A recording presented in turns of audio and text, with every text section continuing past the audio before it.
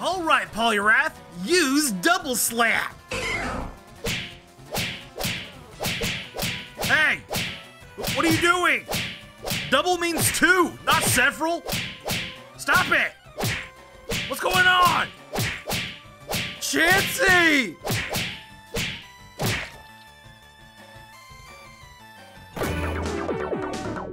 What is going on, guys? This is Dobbs here, bringing you another Pokemon video. And in this video, I'm gonna go over 51 times Pokemon lied to you. And as always, I have 3 Master Balls in this video. And no, these 3 don't count, so don't even comment that. And yeah, with that said, let's get right into yeah, mini-me?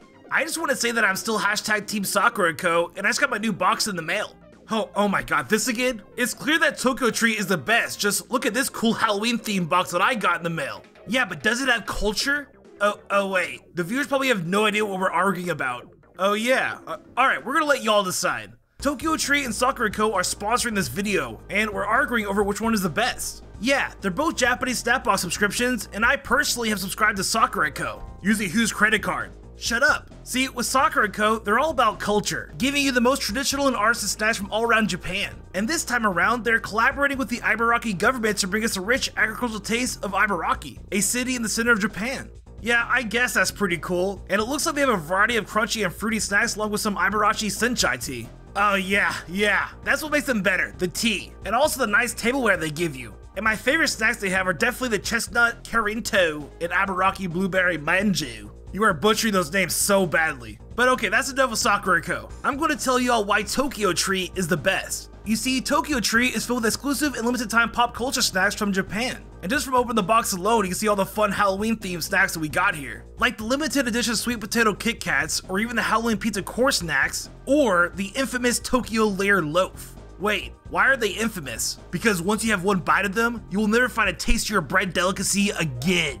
Wow. Yeah, but if you're allergic to soy, then you can't have them, as you can see from the ingredients booklet here. And on top of all of that, the best thing of all, Tokyo Tree is doing a special Halloween giveaway for a free box. You can enter down below in the description. But yeah, what do y'all think? Are y'all Team Sakura Co or Team Tokyo Tree? Yeah, let us know by clicking the links down below to get your own box today. And use our code Dobbs to get $5 off your first order. Yeah, do it. And big shout out to Tokyo Tree and Sakura Co for sponsoring this video. And yeah, with that said, let's get started with the video. Alright, let's start with Ivysaur. Ivysaur's Pokédex entry states that when the bulb in the back grows large, it appears to lose the ability to stand on his hind legs. But if you look at Ivysaur's sprite, it's literally standing on his hind legs. This is just an epic fail. The champ guy in Giovanni's gym claims that he doesn't know the gym leader's identity, but he's standing right next to the sign that literally says Giovanni's name. I trusted you, champ guy.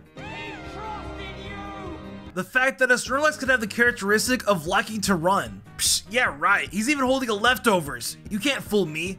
In the red and blue manual, it states that in each game, there's a Pokemon that appears only once. If you do not capture it the first time, you will never have the chance to capture it again. And then it shows a picture of Zubat, which is a Pokemon that is notorious for appearing several times. That's gotta be the biggest lie I've ever seen in Pokemon. Wait, no, this is the biggest lie. This strategy guide states that if you miss out on catching Zapdos, Articuno, or Moltres, you can restart your game and keep all of your current Pokemon, which is just not true at all. What if I told you we've been lied to about the real identities of certain Pokemon, like Weezing, or Nidoking, or Zapdos, or Golbat? Or what about Vaporeon, Jolteon, or Flareon, or even Kingdra, Golem, Mewtwo, and Weedle? And lastly, Paris. In the anime episode Pillars of Friendship, Hunter Jade turns the Reggies and Brandon into petrified stone. Or at least, that's what they want you to believe, because if they were really petrified, then how come Brandon and Regirock appear in different positions? You see, this is just further proof that these are paid actors, and the anime is all a lie. In the very second episode of the anime, Misty says this very confidently. You know as well as I do that a water Pokemon can't battle on land. I was just warming up. Wait, really? This is a thing? Then why 25 episodes later we see Misty battling with her Staryu on land? So that was a lie. The Sudowoodo in Hao's house says lies when you talk to it, so at least it's being forefront about it. And fun fact, Sudowoodo's Japanese name is Usaki, which translates to the words false tree and liar respectively. In Pokemon Coliseum, after defeating a scientist named Koten, he will turn on an alarm and say, "Wahahaha, now you're stuck. There's no escaping the lab for you." But that's not true. You can literally leave the lab at any time. In Pokemon Stadium 1 and 2, it describes Submission as the strongest fighting type move, which is completely wrong on both accounts. Because in Generation 1, High Jump Kick was the strongest, and then in Generation 2, Dynamic Punch and Cross Chop became the new strongest. So what gives Pokemon Stadium? At a certain point in Heart Gold and Soul Silver, Lyra will call you and tell you that her Marill evolved. Though, the next time you see her, her Marill is still a Marill. So she just straight up lied to you. Might as well call her Lyra. In Pokemon Go, if you try to nickname yourself Available, it will say that name isn't available. But that's a lie, because clearly that does say available. How can they lie to us like that so ruthlessly? There are multiple dex entries that state that Zangoose and Viper are arch rivals, and their hatred are embedded in their DNA. But this is a straight up lie, because for one, they're in the same egg group, which means they can breed. And for two, while they're in the daycare, the caregivers will say that they're getting along, and that they seem peaceful enough towards each other. So they're just lying, they're actually best friends. In Gold and Silver, the bike salesman will say, "My bicycles are first rate, you can ride them anywhere." But that's false advertising because we can't ride our bikes indoors. I think Professor Oak would like to have a word with you. The fact that it says the Battle Frontier project has started in Omega Ruby and Alpha Sapphire, and that was 6 years ago. This has to be the biggest lie in any Pokemon game ever. In X and Y, when you wake up to Snorlax, it will say that Snorlax has opened his eyes wide. But I can clearly see that his eyes are closed. So why are you lying to my face like that? The construction worker in Lumio City states that there's a power outage and that you can't enter. But if you talk to him at night, you can clearly see the lights from the buildings. What are you hiding, sir? Ponyta's Fire Red Ponyta states that its hooves are 10 times harder than Diamond's. So that means they are very high on the Mo scale. And yet, Ponyta using Stomp on a Geodude wouldn't be very effective. Who's lying here? Or should I say, who's lying here? There was an e-reader game called Diving Corsola that you can unlock from certain TCG cards. Though the entire game is a lie because Corsola can't learn the move Dive. So these are just paid actors yet again. In the anime episode Beauty and the Breeder, this announcer breaks the fourth wall and says this. Which Pokemon will be named Beauty of the Year? You'll only find out if you stay right where you are. But if you watch till the end of the episode, the results are never shown, and we get this instead. Will the team walk away with top honors? Maybe, maybe not. Win or lose, Brock will always be top breeder in our book. So this dude just straight up clickbaited us. In the first chapter of Pokemon Masters, Rosa says that apparently it's against the rules to force a trainer to battle if they don't want to. Wait, what? So you're telling me that every trainer that ever fought me ever lied to me? I'm not sure who to believe now. As we all know, there's a famous scene in the anime where a perfectly round silhouette is supposed to be a Jigglypuff seen from above. But thanks to the Pokedex and Sun and Moon, we can now see that was a straight up lie. See, look, I'm gonna overlap them. There's just no way. In the DVD commentary for the third Pokemon movie, one of the writers stated that Entei can talk because it's a fire psychic type. It was great that Entei was psychic, so any thought he had, we could put any thoughts in his mind that we wanted. Well, that's not true. Entei is only a fire type. I literally paid money to get lied to. How dare they? In the Prima official strategy guide for Pokemon Fire Red and Leaf Green, it states that electric Pokemon would easily beat Giovanni's Nidoqueen. Yeah. Good luck with that. The fact that we're supposed to believe that Zubat is carrying a Squirtle in the intro of the anime, that's gotta be some green screen trickery or that Squirtle super glued to Zubat's belly. Because look at Zubat, there's no way that he could carry Squirtle this way. In the anime episode Love Pokemon Style, Macy tells Ash that her Macargo evolved from Slugma during their battle. But if we look at said battle, we never see Slugma evolving. And furthermore, Slugma never knocked out a single Pokemon during this battle, and even got knocked out itself. So why would Macy lie about that? What is she hiding? In Pokemon Mystery Dungeon, there's a series of items that are straight up lies. Like the Oran Berry, pretending to be the Oron Berry, or the Mixed Elixir, pretending to be the Max Elixir, or even the Reviser Seed, pretending to be the Reviver Seed. Imagine getting the Reviser Seed and your friend literally dies because you've been fooled. Why Not's Pokedex entry states that it's always smiling, and that you need to see his tail to determine his other emotions like anger. However, why not is he not smiling at several points in the anime? Like here, and even here. So that Dex entry's a lie. After opening up the Ancient Tome on Route 120, this hiker blatantly lies to you and says that he sees no entrance. He must be either a pathological liar or just blind. In X and Y, Lysandra states that if we choose the correct button, he won't fire the ultimate weapon. Well, that's a lie because when we do choose the correct button, Zerostic says psych and fires it anyways. They do be villainous though. This promo trainer card, Dance Neo Umikuni, claims to have 2000 HP. But that's a straight up lie, and the card is even self-aware because the Japanese text below it translates to lie. Which, I'm not gonna lie, is pretty funny.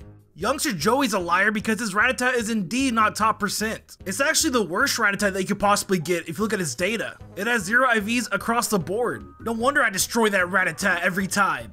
When you buy a set of Chillin berries at the Join Avenue, the description will read, a set of 4 Chillin berries. They weaken a super effective normal type attack against the holding Pokemon. Wait, a super effective normal type attack? Really? What a scam. In the anime, it is commonly stated that a trainer must be at least 10 years old to own a Pokemon. Yet, in Pokemon Journeys, there's a friendship festival in which kids under 10 years old bring their Pokemon to compete in. So basically, parents are just lying to their kids. The Pokemon Yen Mega has several dex entries that say that it could transport an adult by flight, and it even goes as far to say that it could do it easily. Yet, it can't even learn the move Fly, so they lied to us and then made us look stupid. This Pokemon card is a straight up lie because it's actually a Ditto. You just have to peel it to see. Mr. Backlaw from Diamond and Pearl is described as a compulsive liar on Bulbapedia. He will repeatedly insist that a Pokemon appears in his garden when, in reality, the Pokemon can't be found in the entire region. Liar! In the anime episode, Why Not?, Ash talks about his badges and says that he won the plane badge from Whitney in the Goldenrod City gym. Just listen. My plane badge came from Whitney in the Goldenrod gym. However, he actually won the badge at her uncle's milk take farm. I guess saying I won this plane badge at a cow farm just doesn't sound nearly as impressive. This guy on Route 116 is a straight up liar because he verbatim says that he dropped his glasses. But dude, I can see them on your face. The Mega Evolution Guru in X and Y states that this intriguing stone is just an ordinary rock. But in Omega Ruby and Alpha Sapphire, Mr. Stone reveals that it's actually a Pidgeotite. So this dude literally lied to us and then even has the audacity to say to our face that lying is bad. Just look here. In the first Pokemon movie, there is a trainer named Fergus who declared that all of his Pokemon are water types. But you can clearly see that he has a Nidoqueen, which may be blue, but is not a water type. You can't fool me, Fergus. In Brilliant Diamond and Shining Pearl, Wailord's dex entry states that it's the biggest of all Pokemon. But this is not true since the game before, Eternatus was introduced, whose size is even greater than Wailord's. So what's going on, Game Freak? Is Wailord the biggest or not? In the anime episode, A Tyrogue Full of Trouble, Ash's Pokédex states that Tyrogue is the final evolution form of Hitmonlee and Hitmonchan. Just listen. Tyrogue, the Scuffle Pokemon. Tyrogue is the evolved form of Hitmonlee and Hitmonchan. Ash, maybe it's time to get a new Pokédex because it do be lying though. In the anime episode, Primate Goes Bananas, Ash's Pokédex states that when a Mankey starts using Thrash, it's impossible to stop it. Alright Blue, it's time for me to face you with my unstoppable thrashing Mankey. Are you ready? Because I'm gonna become the champion. My Pokédex told me I would. Let's do this. Alright Blue, it's time. I have my Mankeys, and you have no Mankeys. Which means I win because I'm unstoppable. Okay, Mankey, do your thing. Use Thrash Attack. Yeah, okay. That's a little damage, you know, but I think we got this. Totally can win this. Wait a minute. What the f? Embor's Black Pokédex entry states that it can throw a fire punch by setting his fist on fire with his fiery chin. It cares deeply about his friends. Yet in Black and White, Embor cannot learn Fire Punch. It also doesn't care about me at all, and we're friends. In Generation 1, the game will literally lie to you and say that a neutral damaging move is not very effective when attacking a dual type Pokemon, like using a grass type move on a Gyarados. How dare they? In the anime episode, A Bite to Remember, Ash criticizes Max for making Putriana evolve by faking a battle. But if he really thought this was wrong, then why did Ash do the very same thing in the first season, and then again in the following season? Ash, you like hypocrite. In the Pokemon Adventures manga, Yellow expresses her concern stating that Red's Pikachu is weak to water types. But wait a minute, isn't it the opposite? Aren't water types weak to electric types? What gives, Yellow? The fact that Game Freak wants you to believe that this is the trainer's belt buckle. It's not. It's actually his pay. And finally, the biggest lie in Pokemon is the new Pokemon Wiglet. That's not Wiglet, that's the Alaskan Bullworm! And there you go, 51 times Pokemon lied to you. Hope you guys enjoyed it. And if you enjoyed this video, how about you check out the 51 Ridiculous Moves video, where Charmander can learn Wing Attack. Yes, I'm not even kidding. And don't forget to subscribe and ring that bell.